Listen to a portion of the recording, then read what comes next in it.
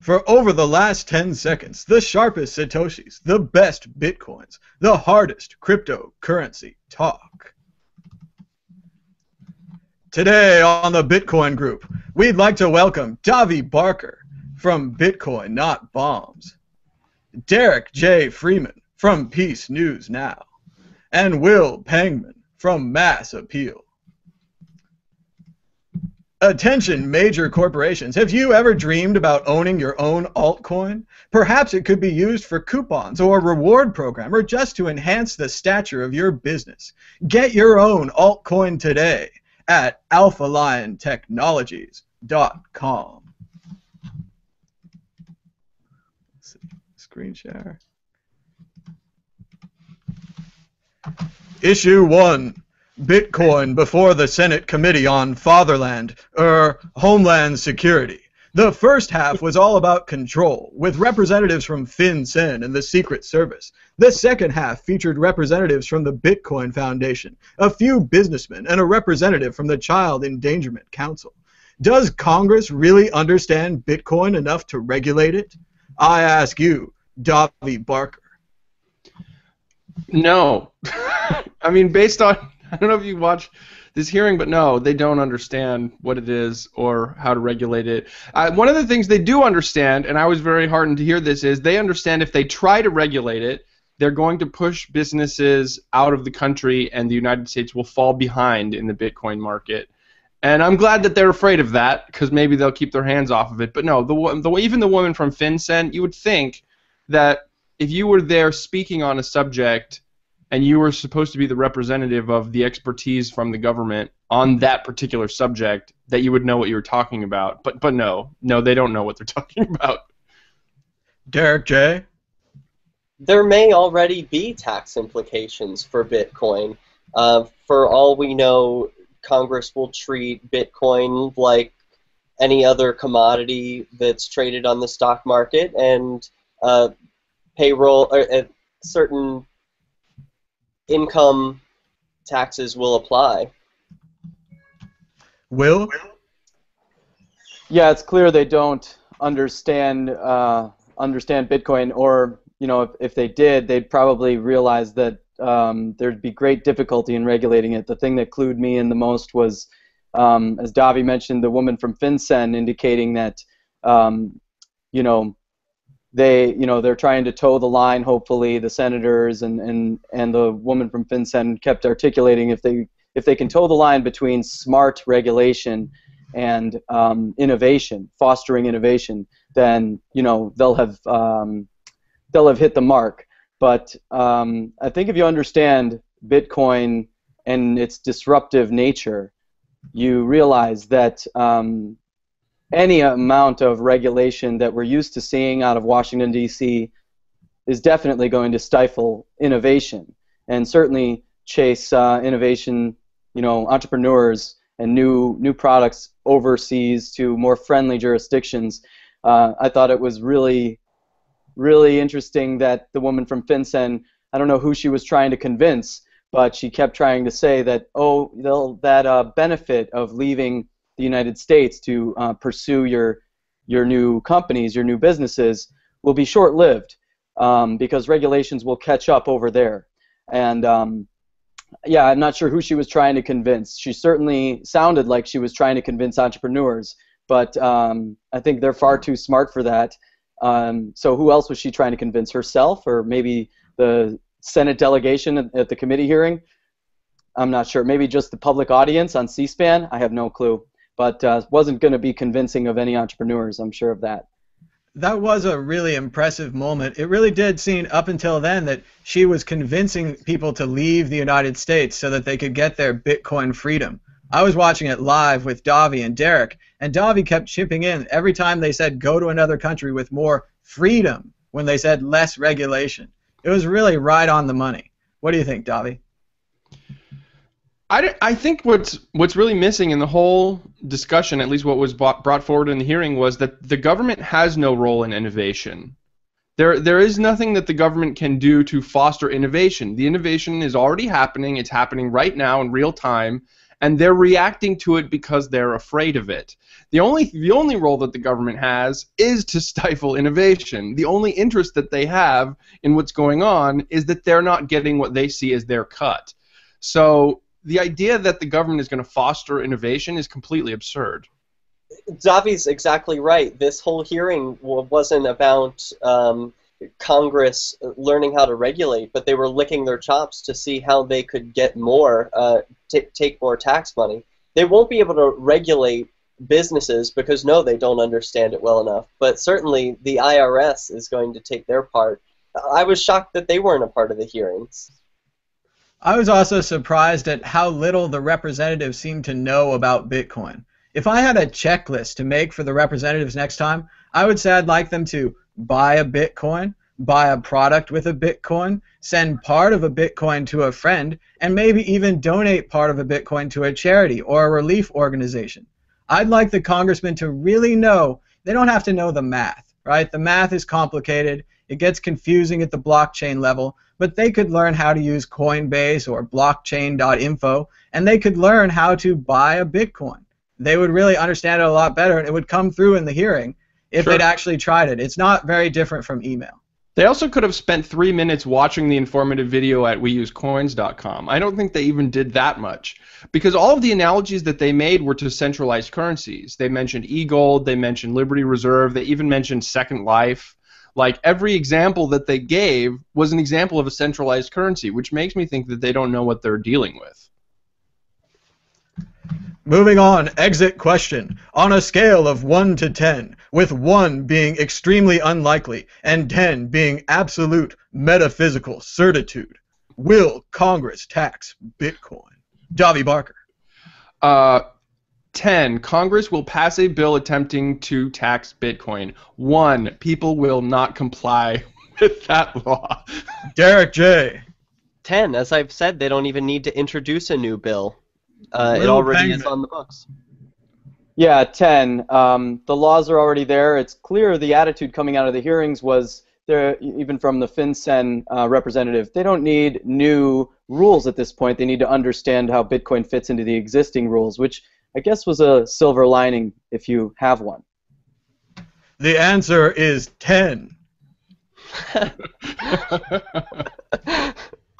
Issue 2, Bitcoin hearing part 2, the revenge. This time, Bitcoin went before the Senate Banking Subcommittee, featuring the director of FinCEN again, and later joined by Bitcoiners and bankers. The bankers seemed heavily in favor of regulating the fledgling cryptocurrency, but Congress seemed reticent. Does Congress really have the patience to allow Bitcoin to grow, or will they clamp down with harsh regulations, forcing brain drain on the United States and promoting the idea of a Bitcoin utopia that exists somewhere else, where U.S. citizens will have to flee to find their Bitcoin freedom? I ask you, Derek J. Yeah, they're pushing people outside of the U.S., but it's not just through Bitcoin. The U.S. empire has been pushing people out for decades. It's certainly with the collapse that in the housing bubble recently, people losing their houses, seeing opportunities elsewhere, the growth in Asia, it's forcing people out. Will. Yeah, there was a fascinating talk on Bitcoin from someone from Stanford University who discussed the opportunity for exit and voice in entrepreneurship. And what he was really referring to is, for lack of a better term, a democratization that doesn't include voting necessarily. So there's plenty of entrepreneurs I know personally and as acquaintances who've left in order to pursue a lighter regulatory climate. Just look at disruptive things like Airbnb, Uber, and Lyft. They've had a heck of a time getting through some really arcane union structures and frameworks, and just things that are outdated and ready. They're decaying and they're just being propped up with lipstick. So I've considered it myself actually for starting Bitcoin-related businesses, or even non-Bitcoin centric business ideas, but including Bitcoin, of course, in them. I just don't see how a lot of innovation is possible in America anymore. Dobby Barker. So I don't see a whole lot of interest in Bitcoin among the sort of legacy bankers. Like, it seems to me that they don't have a lot to make from it, and it threatens their sort of business model. And so the people who really have their voices in the ears of Congress when it comes to regulating financial matters, they don't have a stake in the game. So I think that we are going to see regulations because, I mean, the state's going to state. I mean, it's a feature, right? It's not. But at the same time, Bitcoin users have already fled. So the idea that Bitcoiners are going to have to flee the U.S. to find their Bitcoin freedom, they have found their Bitcoin freedom by possessing Bitcoin. So I don't see a whole lot of need for the average user to geographically leave the country. But there may be use in that if you want a sort of brick and mortar location, or you want to run a larger firm, or if you want to run a larger company, then you may need to protect yourself. But that's true for non-Bitcoin companies as well. So, I mean, there's not a whole lot to say about the geography of Bitcoin. I have to jump in and say, unlike most tech companies in the U.S., which enjoy not much regulation comparatively to the rest of the U.S. economy, Bitcoin could be different in that the engineers who want to work on Bitcoin companies, they need to be in places like India and China where these businesses are starting up. If they're not starting in the US and you're someone who wants to be on the Bitcoin train as an engineer, you're going to move. That is a brain drain, and that's what we see at the end of all empires, the Chinese Empire, the Soviet Empire. There's always a brain drain of the best scientists and educators. That's what's going to happen here. But I can telecommute to India. Oh, that's a good point. But as an engineer, is that as practical as telecommuting as a commentator? No, I suppose not. One option would be Galt's Gulch in Chile. I think, Derek, you've had some articles about that. Yeah, I absolutely support individuals relocating, voting with their feet. That's one of the strongest votes you can cast in life, is to move yourself to a place where you actually want to be, and don't feel trapped by your geography. You're free to roam the whole earth and do that. Certainly, projects like the Free State Project could be expanded to include Bitcoin and their freedoms, and they could perhaps attract a new technological and financial crowd. Well, that's already happened. I mean, Lamasu Bitcoin is from the Free State Project, so. Exit question. What will happen first? Bitcoin at 1,000 or congressional regulation on Bitcoin? Dobby. If we're going to include the idea that Bitcoin will fit into current regulations, then I'll say current regulations will come first. Derek. Yeah, absolutely. Sorry, there are already laws on the books for this. Will. Yeah, I think there are laws, but I think there will be some new rules, regulations coming out of Washington at some point. But I think we'll see 1,000 before we hear I keep calling it the answer from Washington. What will be Washington's answer to Bitcoin? I think companies in America and worldwide even are waiting for that answer before they start putting their products out on the market. Absolutely correct. Bitcoin 1,000 by January. This episode was also sponsored by Bittylicious. Bittylicious! Bittylicious! Bittylicious! Get your Bitcoins today at bittylicious.com. Issue 3, Bitcoin Correction. Let's see. Next. Bitcoin Correction. After touching the heights of 800, Bitcoin fell all the way to 500 before popping up to 650. Is the crash over, or will we see more of a downtrend? Why is there always such negativity in the Bitcoin community? When will we leave this ground floor behind and truly take Bitcoin to expansive heights? I ask you, Will Pangman.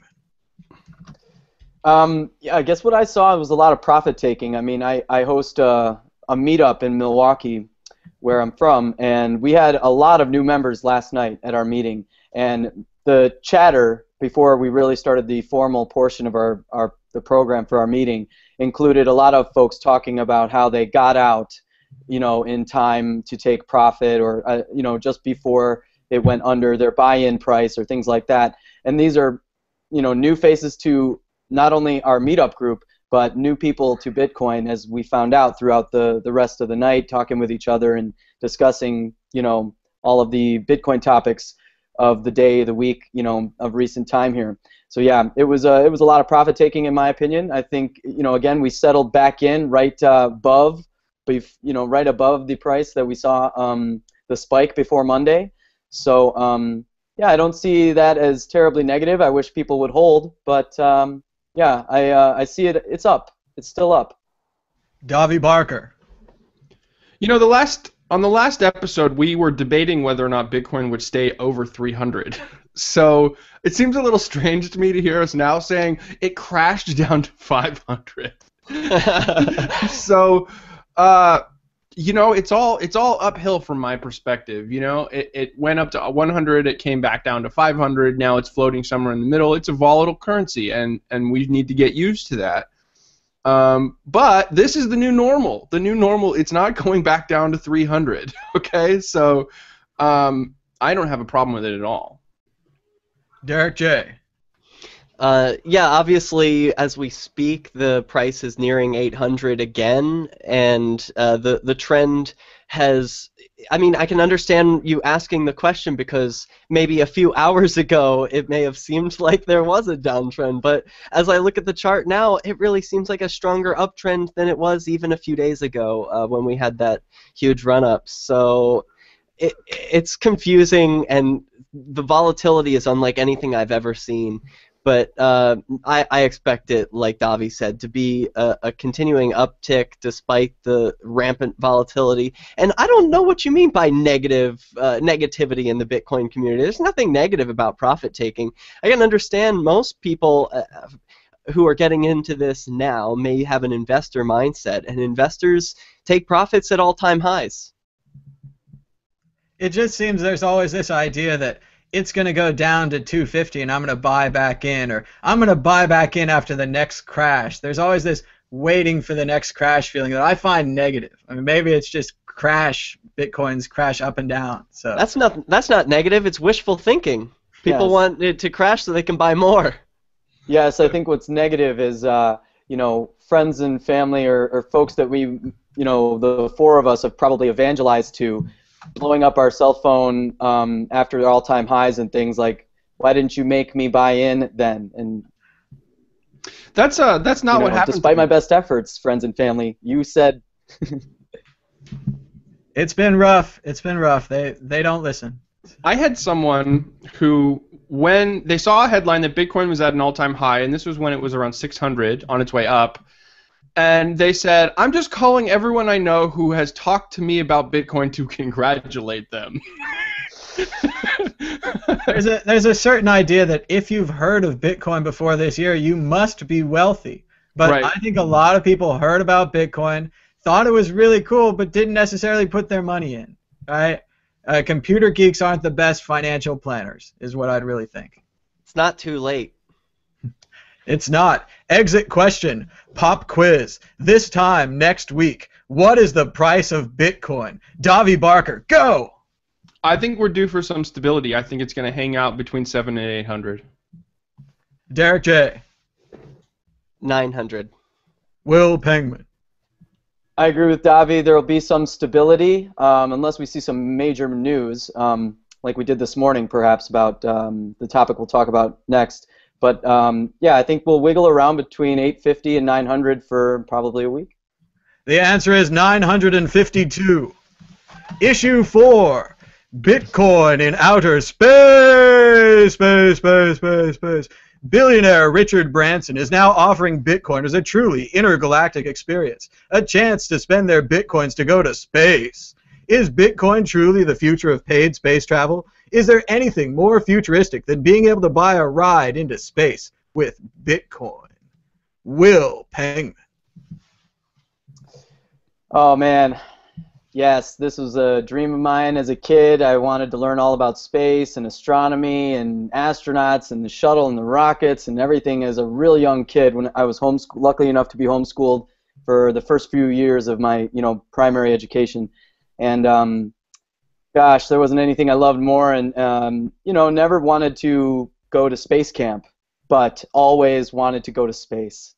So, to the moon indeed. Davi Barker.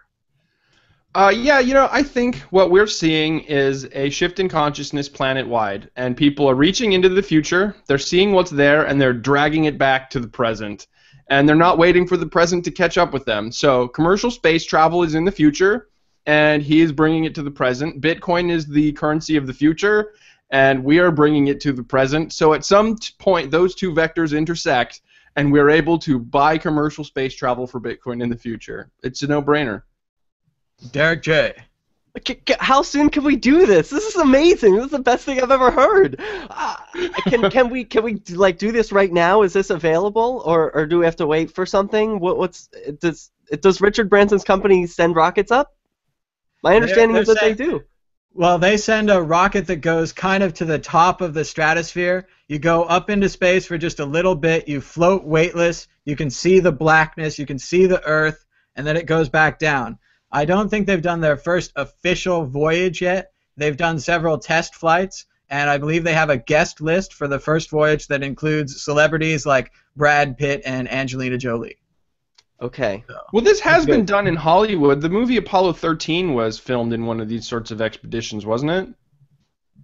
It might have been in an airplane where they go up and down. Yeah, they do this weird curve thing where they experience weightlessness for like 30 seconds at a time. Yeah, that's just a jet that goes up and then comes straight down. This actually goes into the space, like the outer space. Oh, so it's like steady state weightlessness? Okay. Yeah, and it's an elliptical path. It goes up for just a little bit and then it comes back down. But obviously this could be, a lead to more space travel, more space tourism. It's the new word they've created to call this. How many Satoshis will it cost at the point where it's available? Well, and certainly, will Satoshi himself be one of the first passengers? If you invented this thing, why not go into space? You've got plenty of Bitcoins. So then the question becomes, will Richard Branson protect the anonymity of Satoshi Nakamoto? Included on the first space flight were several actors, actresses, and some mathematicians. Oh. Nice. Exit question: if you had the Bitcoins, would you go to space? Seems like yes, all around. So. Yes, yes, absolutely. Yeah, can I stay there? Yes. All right, moving on to questions and answers. Hi, I love the show. Could you talk about forks? I'm not sure I understand what happens when a fork is created. How do I choose which Bitcoin to go with? Do you think the fact that forks can be created lowers the value of Bitcoin as a currency because not all Bitcoins will be the same? Regards, Zoltan. Well, Zoltan, I think we should first by starting to explain the idea of forks to a non-computer science audience. When you have an open source project like Bitcoin, what open source means is that the code that it takes to compile or to make Bitcoin can be edited. So if I wanted to rename Bitcoin to Mad Bitcoin, I could do it, then I could compile it, and then I could release it. But it would just be an exact copy. I think the fork that you're talking about is in our earlier issue about selfish mining. Selfish mining was an attack where miners could fork the Bitcoin, creating a separate copy maliciously, not as part of a project. A fork in computer science comes about when developers disagree on an open source project and take it two directions, causing a fork. Let's see. Ivor Thomas writes, I set up wallets with two of my coworkers on break. They both have iPhones. The only decent looking wallet I could find is the blockchain wallet. I sent both of them 0.0023, 2.3 Ringos, about $1. My question is, what do you all think about the wallet in general? I installed it on my Nexus 4 last night and it seems feature rich, but I was unable to sweep in a private key from a paper wallet. This is something I had no problem doing with the Mycelium wallet. Anyone have any experience with the wallet software? Yeah, we do this at our meetups. We've been having a lot of new people come, last several weeks. So the last activity we do before we sort of break up to the drink up portion of our meetings is make sure that anyone who doesn't own Bitcoin before arriving leaves with some Bitcoin. So we set them up with a mobile wallet solution right away, because most folks don't carry their computers.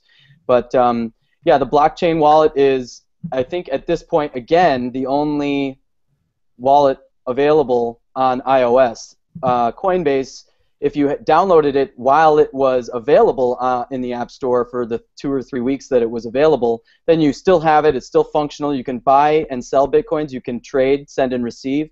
It's a very, it's much more even feature-rich than the blockchain wallet, I think. The blockchain wallet, I'm a big fan of. That's the one I set up anybody with iOS, because that's the only one at this point, since Coinbase was taken down, that's available. For Android, we set up almost everybody with Mycelium unless they request something else. It's so simple. Once you download it, it's ready to go. You already have your account already pre-created for you through the Android device. So it's a stable wallet. It's very simple. I've never tried to sweep a paper wallet using the blockchain app on my phone, but had no problem doing it through the browser, blockchain.info website. So, yeah, blockchain.info is very stable. Every now and then there's some buggy things that go on with it, but nothing of great concern, and they really have great support, especially in the last, couple months maybe, that a Free Stater actually has kind of taken up that mantle. He's George Mandrick. He's fantastic. You can find him on Reddit. You can find him on the blockchain support page, and he will do a fantastic job of helping you with any help support issue. Another nice thing about the blockchain wallet is that they email the wallet to you as well. So once you've linked your email account, you could recover your wallet that way. Yeah. Another wallet for iOS is Glyph, G-L-I-P-H. It's also a secure texting and photo sending app. It can do blockchain or Coinbase if you're using a Coinbase wallet on iOS. One of the reasons that I recommend the blockchain wallet is because we are still seeing the schism between free marketeers and regulation beggars in the Bitcoin space. And I know that blockchain has great minds like Roger Ver and George Mandrick on their team. And so I anticipate that when harmful regulations come down the road, that they're going to be the companies that make principled decisions about how to react to those regulations. And so I anticipate them being sort of more resilient and more sort of faithful to the sort of original pure intent of Bitcoin.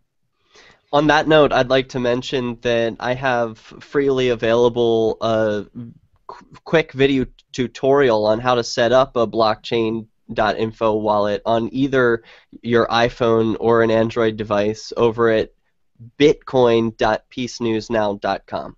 Sure. I also propose Mandrick as an alternative lingo to Ringo. A Ringo, as everyone knows, is 0.0001. See, I don't know that. I refer to that denomination as a Mandrick. Ringo is, of course, the Japanese word for apple, and also the famous Beatle drummer. Mandrick happens to be one of the pioneers in the Agris movement. He sells some great baklava, which was my first purchase in Bitcoin. So, some people call them Ringos / Mandrakes. I prefer the term Satoshi because there's no debate about Satoshis, and you get to have more of them rather than it being a decimal. You would have 2,300 Satoshis. Yeah. Satoshi is a millionth, so if you have 1 Bitcoin, you have 1,000,000 Satoshis.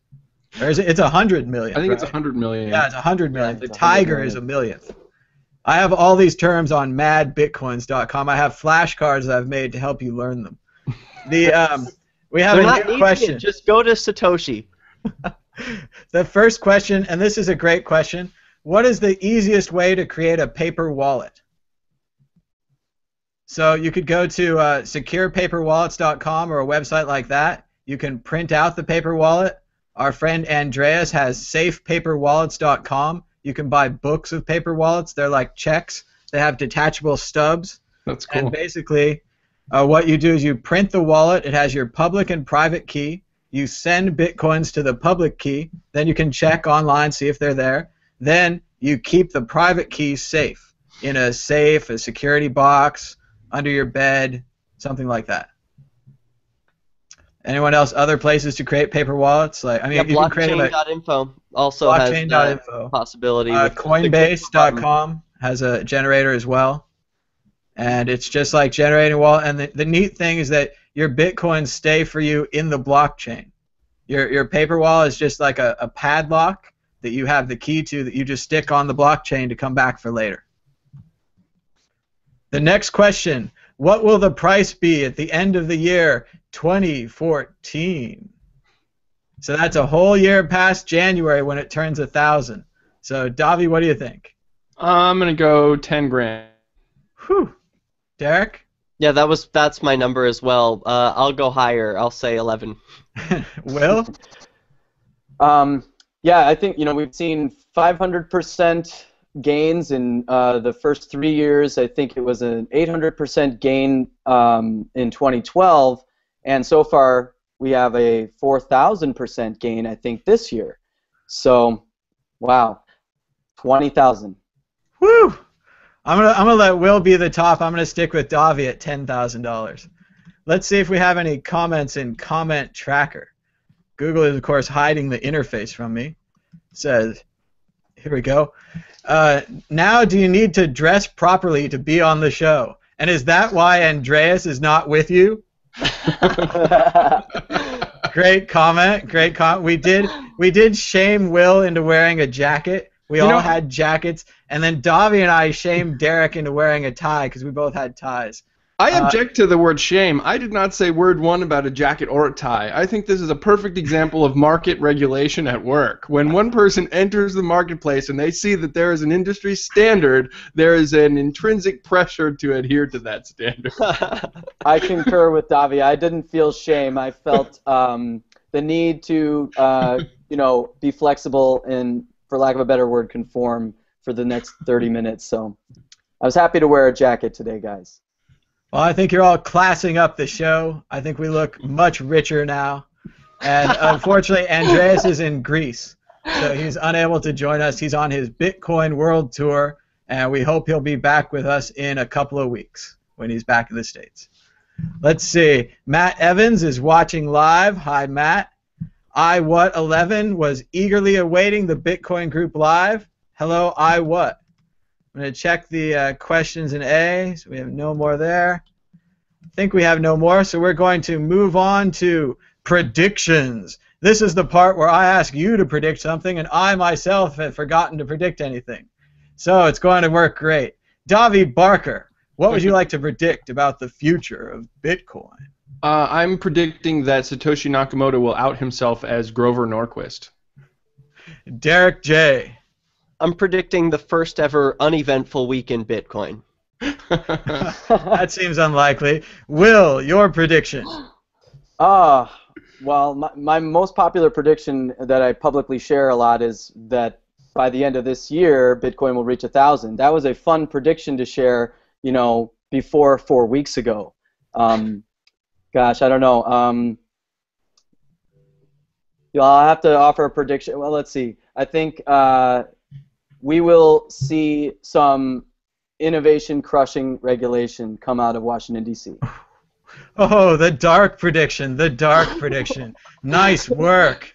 I'm going to go back to the light side, and we're going to say this is the Christmas of Bitcoin. Bitcoin will be given as gifts this year. It'll be bought as investments. It'll be talked about at the dinner table. Everybody is going to be on. Everybody else with a computer or a laptop about Bitcoin. Have they heard of it? Can they get some? Tell me more. We're out of time. That's going to happen in my house. We're out of time, but this episode is dedicated to John Fitzgerald Kennedy, the fallen president, the last freely elected president of the United States. We're out of time. Until next time, bye-bye.